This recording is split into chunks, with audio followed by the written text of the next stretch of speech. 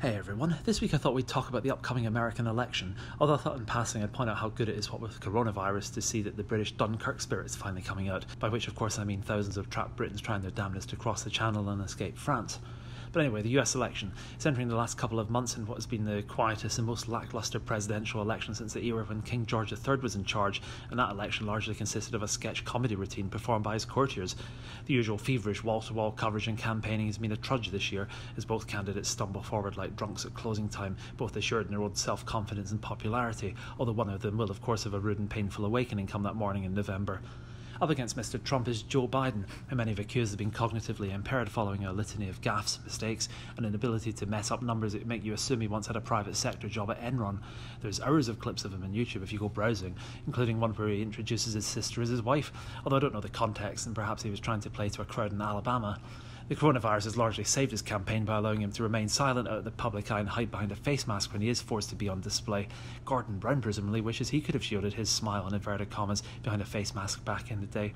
But anyway, in order to combat the stale old white man image in an era of Black Lives Matter, Joe Biden decided to finally appoint his running mate this week, by which of course I mean the results of a focus group came back and he went with Kamala Harris, who ticks a number of boxes, including the one where she can talk coherently, but more importantly it's the ethnicity one, given that we now live in an era when it's likely a matter of time until someone demands that the piano is redesigned to have an equal number of black keys and white keys.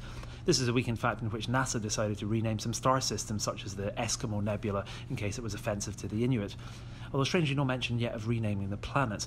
The Roman god Jupiter is a pretty offensive backstory after all, and they're all named after the gods in the Roman Empire, and that was built in slavery, until the Visigoths held a quote peaceful protest in the year 410 and accidentally burnt it to the ground. Despite the Democrats posturing though, I find it bemusing when you look at the facts. Joe Biden largely carved himself a career in the 80s and 90s by passing legislation that was disproportionately harsh on minority groups, but it's okay because Kamala Harris is only half white, although she grew up in a white neighbourhood, married a white man, and was one of the first to get kicked out of the primary race by the electorate earlier in the year.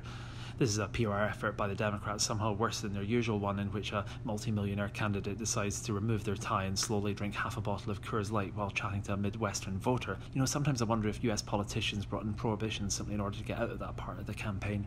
Either way, the lack of anything to really get excited about in this election is probably why there's so little action or enthusiasm on the ground. There's no grassroots groundswell, nobody's leafleting or knocking on doors or getting tattoos made of the candidates, and COVID-19 is certainly nowhere near as responsible for that as the Biden camp would like to make out. Morale is always a strange one though, I guess. After all, if people who made motivational posters are so motivated, why are they still working in a poster factory? Anyway, we'll see come November, I guess, and otherwise see you next week. If you like these, click subscribe.